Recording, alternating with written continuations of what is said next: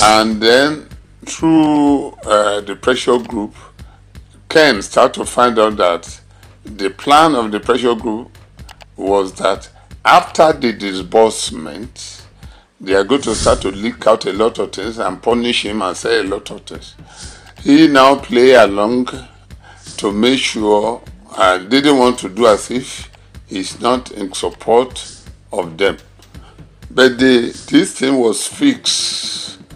Out of the money was the one that they want to use for palliative to appeal or to appease the public, and also to settle score between him and the pressure group, so that the situation became calm. So now, when Ken now discovered that if they pay this palliative, which is only for bundle head and so on, then they will still come and fight him.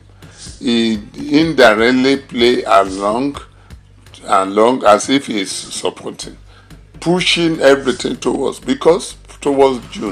July.